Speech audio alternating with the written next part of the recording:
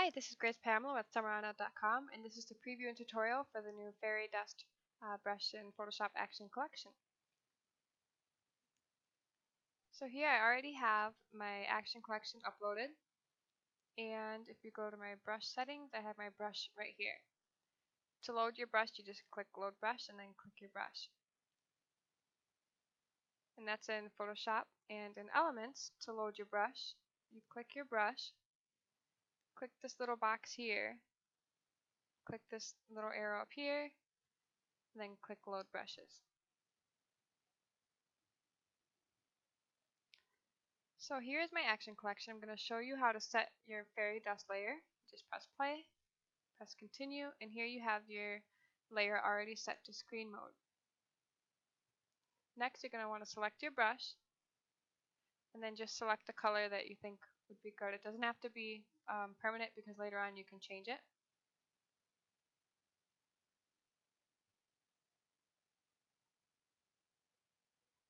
And I'm just going to be scribbling here. Just a quick example. You can also set it to linear dodge. It's a little brighter, but I wouldn't really recommend it because my actions are set for screen. So it might look a little weird later on, but if you like just a quick one and you just want it set to a different one, you can also set it to a different blending mode, or you can change it later on as you go through. So the only one I recommend doing first in your Fairy Dust Editor actions is Dark Magic. This will select it if it's a light image, such as here. It would help you set it so that it pops more against your background if it's a light background.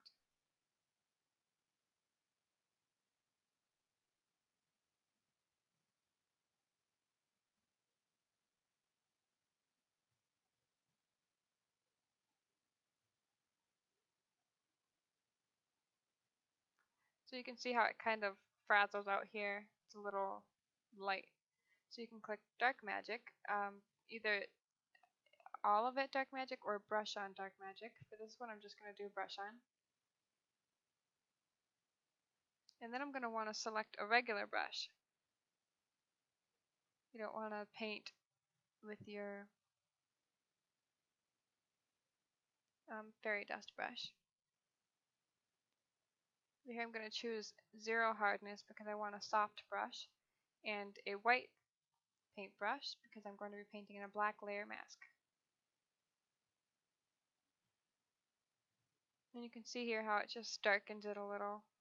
You don't have to do the whole image, that would be the whole image, but you can just select the areas you wish to select. And that's just a quick example again. Back in Photoshop, you can do the same thing, but it's pretty much already dark here. Next, I'm going to do Bright Magic, and if you're going to be doing Bright Magic, you don't want anything clipped to this layer because it would just unclip it. If you do that, and you can just clip it back on, but it's better to just do this next. And there it will make them brighter for you. You can also lower the opacity however you like. And you can also do intense magic. And this will just make it darker, more intense, hence the name.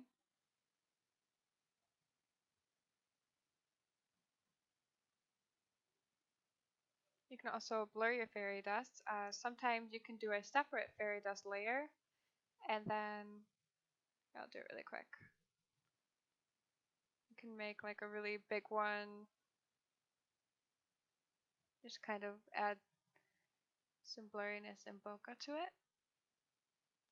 And you can blur your fairy dust. You can blur it more,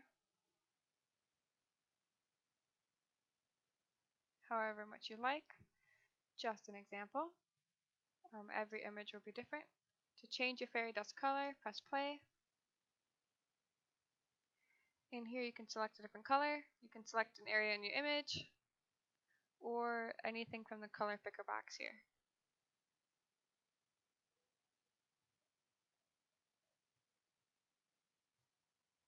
whatever you like.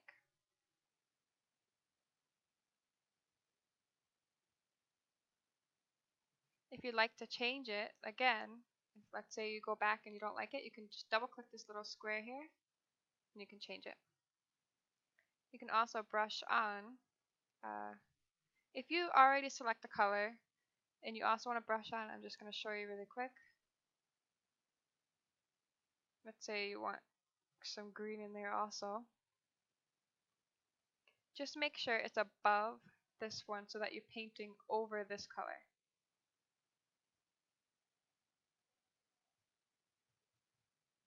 You're going to want a regular brush when you're painting.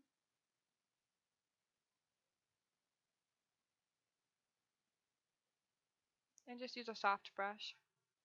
So again, just an example. And also for your final image, you can add more color, warm up. You can adjust the opacity of each layer.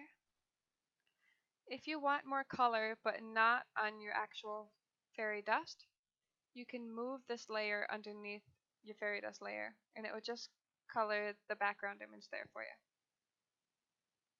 You can also add more color again by duplicating this layer or playing the action again, and you can do the same for all of them, just if you want it more tense. You can add warmth. If you don't want it on your subject or if you don't want it wherever, you can use a soft black paintbrush and just erase it off your subjects or wherever you want it to be.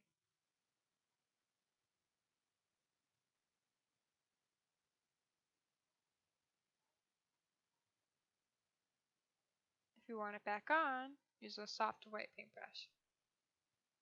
If you want to see where you're painting, use the backsplash on your keyboard and you can see where you painted. You can also cool down and use your tools to help you along the way. So here's another image. I'm going to show you, I already added more color and warm up just so we don't use up too much time here. But I'm going to show you a neat little trick here.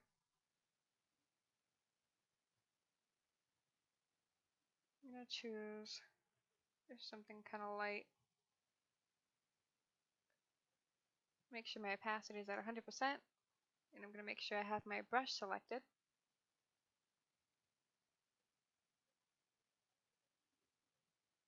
Now the size does kind of matter on these brushes, so just kind of play with it and see where you like it. Now down here, her lantern, if you want a big glowing effect, you can just make a small paintbrush and just kind of hold it for a little bit and it will start to build up. You can also make a new fairy dust layer and do that. Can hold it and move it around so it looks a little more realistic.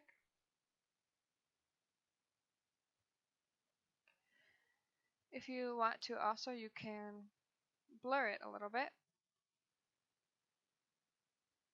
so then it looks more glowing. So I just wanted to show you that effect. I think that's pretty much everything here that I wanted to show you in Photoshop. Now I'm going to go over into Photoshop Elements. I'm just going to show you it also works the same.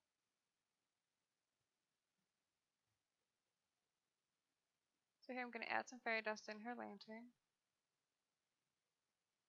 And then I'm going to come into the layer mask here, choose a regular brush, a soft brush. I'm going to zoom in here.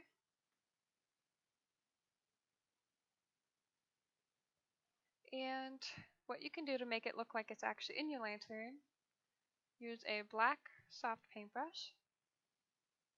And you can kind of brush it off. I'm going to lower the opacity just so it looks more realistic here. Kind of brush it off the sides of your lantern so that it looks like it's actually in the lantern.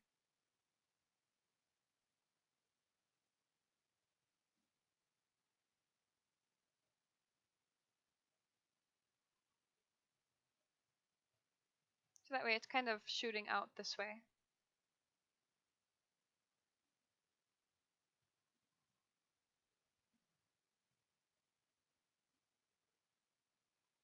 Okay, I'm going to add more color. And more color still. I'm going to warm up. Actually, yeah, I'm going to warm up a little.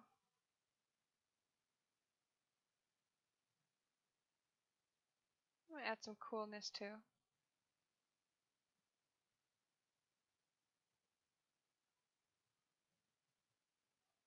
I'm going to brush some of the warmth off of her skin. Makes her a little too warm. And her dress too. And the color.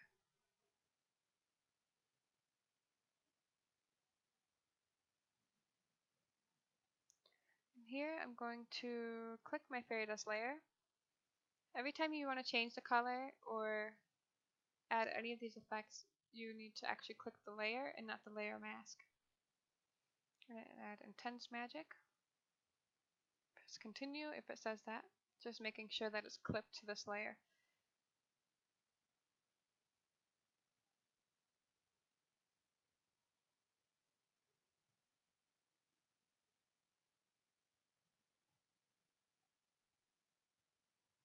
I'm going to change the fairy dust color.